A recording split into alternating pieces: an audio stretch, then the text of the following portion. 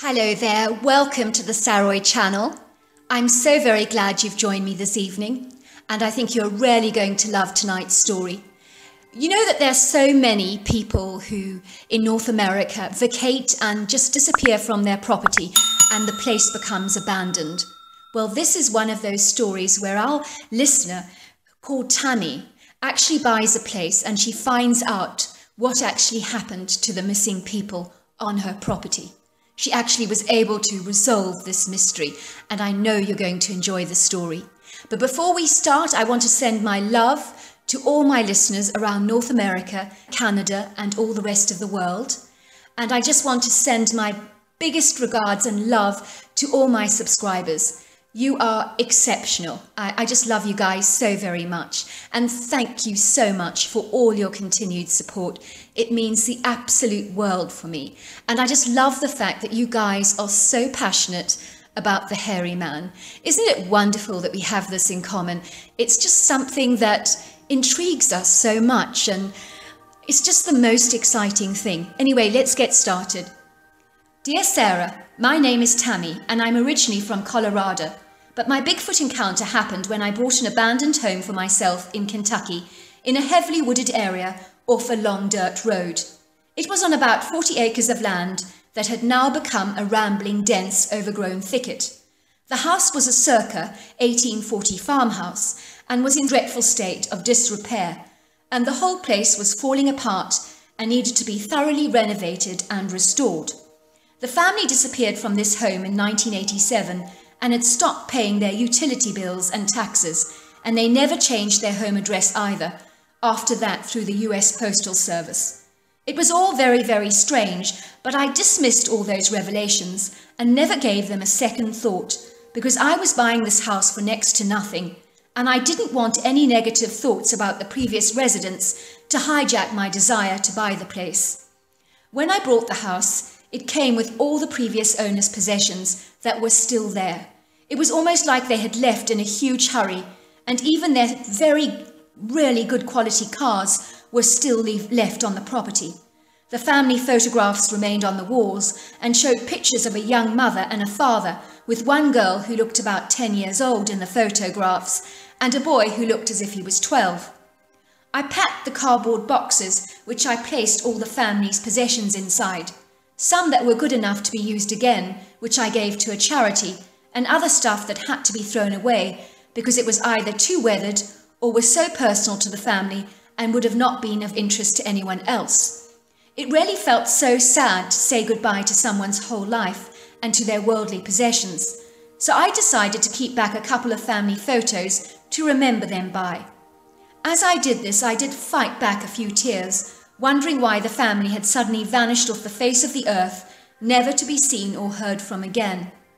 I did stumble across a child's diary, which I put away with the photographs I was keeping, as well as a bunch of letters tied up in red ribbon. I thought they might be old love letters, and as a romantic at heart, I love reading stuff like that, even though I know it's really not my business. After I had cleared the house, I organised a team of workers to help me restore the place into pristine condition. I was able to keep some of the original panes of glass in the French windows, and they were a lovely feature because they really do not make glass panes like that today. I was able to keep the original wooden banisters and the wooden floors. There were some pieces of furniture in the house, like the stunning wooden antique beds and side tables that were from the year 1825, and I kept them because they were in remarkably beautiful condition and were stunning antiques. I also got the family fridge from 1925 restored so that it is now fully functional in my kitchen and is an added feature that all my guests comment on and admire. I painted the roof a lovely green colour, and the walls were painted white in keeping with the style of the house. I managed to blend old and new together, and the result was a newly revived 1840 farmhouse in remarkably good condition. I also got a highly skilled team of people to fix up the garden and remove some of the excess thicket and rambling overgrowth in the surrounding woods. When everything was finished, I was ready to move in, and I could hardly wait. The house looked beautiful against a backdrop of green rolling valleys and a stream that ran through the right-hand side of the land. I was thrilled to see an abundance of just natural wildlife, It was beautiful.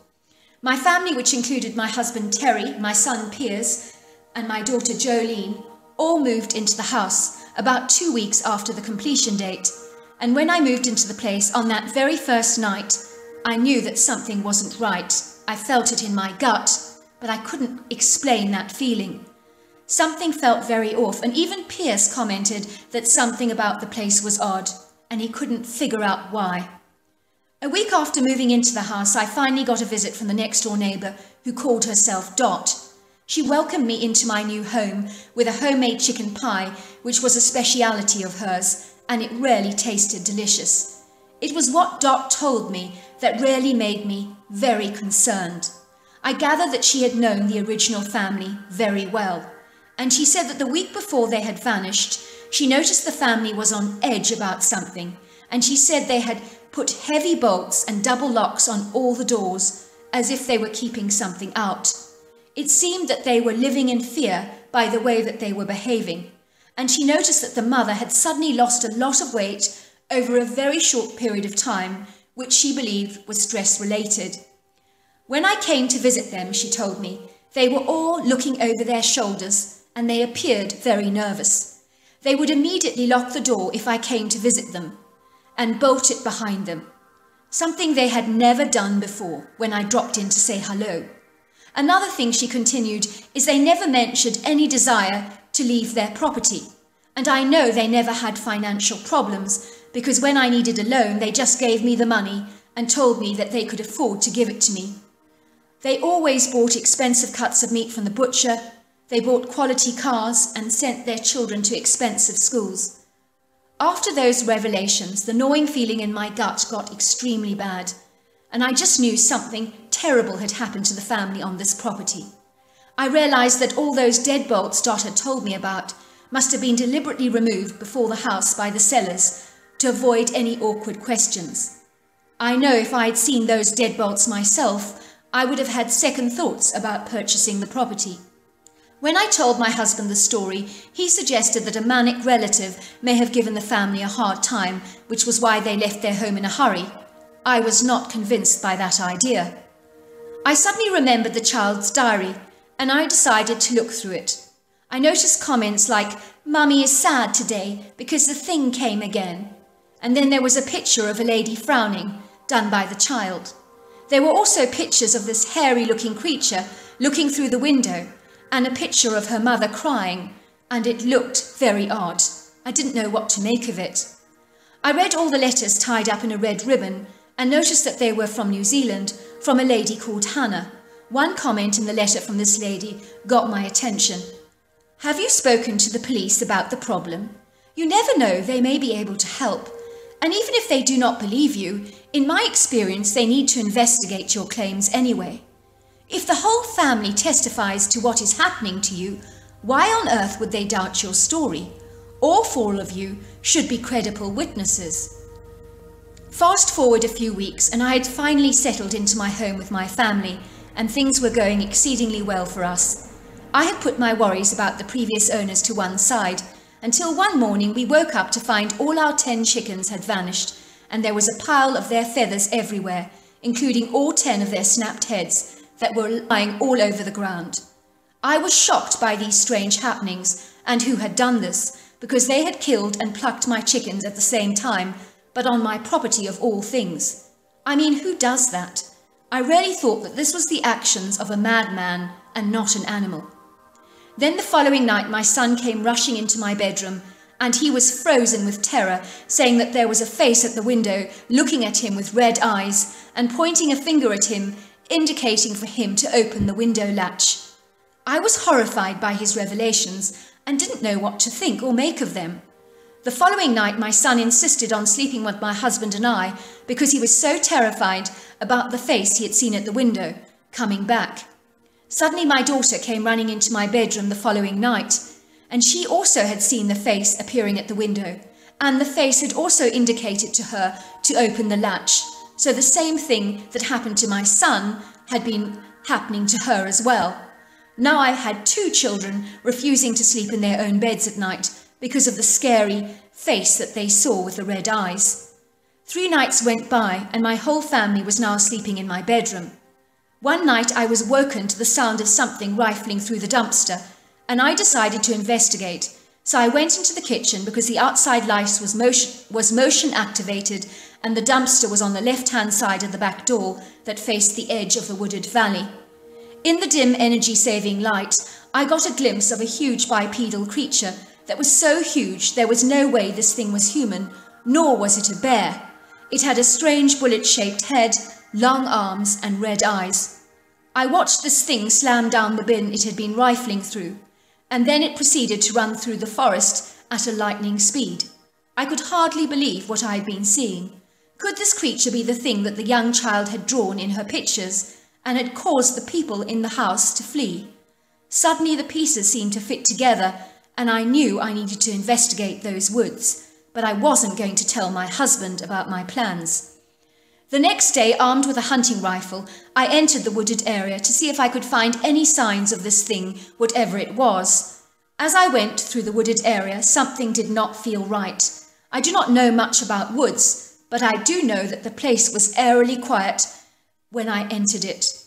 I searched the woods and was about to give up as I could see no trace of the creature, and then some shafts of sunlight came through the trees, and they seemed to highlight something white shining in an area of rambling thicket.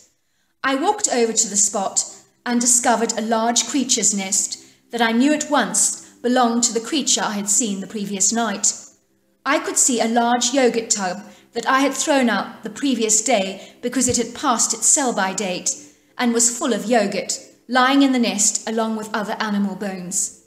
I now had evidence that this creature was living in our woods, and as I continued looking through the stuff in the creature's nest, I came across a human skull, and I could hardly believe my eyes. I knew at once that the skull belonged to a family member that had vanished from the property. This dangerous creature, whatever it was, must have killed those people. I immediately raced through the forest as fast as I could, because I knew that if this creature saw me, I would end up as another skull in the nest, and I rarely doubted that my high-caliber rifle would offer me much protection against this beast. If it was that easy, surely the father of the original property would have been able to kill the thing that had been hounding them for so long. To cut a long story short, the police were called, and then an army truck arrived at our home, and there was also a helicopter used in the whole operation. I could hear a massive shootout taking place, and I saw these soldiers carrying this massive body bag, and it took 7 strong men to carry this thing out of the woods and lower it into the back of the army truck. I knew they had killed the creature. I also saw that they had recovered all the bones that the creature had in its nest, and I'm sure some of them must have been the human bones of that family. A day or so later, I received an official visit from a man in a black suit, who was some kind of government official, and he told me to keep my mouth quiet about what I had seen. When I asked what the creature was that killed the family, he told me it was a bear, which I know is an outright lie, because when I saw that creature, and my children saw it as well, they saw that humanoid face in the window, and it was definitely no bear. Anyway, after all this stuff transpired, our home became a dreamy place to live in again, and suddenly our wooded area has attracted even more abundant wildlife, which has been especially wonderful for my children to enjoy. It took several years before I knew that the monster that tormented us was indeed a Sasquatch or a Bigfoot. Sometimes I used to think of this poor family and the last night of their lives. I did wonder if one of those kids could have opened the latch to let the thing in, even though the place was bolted up. Kids can sometimes naively do silly things unintentionally. I do hope your listeners enjoyed my story. You know, I find that story incredibly fascinating, and I do wonder if some of the disappearing people are attributed to Bigfoots or other cryptid-like creatures. Who knows? Until next time, goodbye and good night.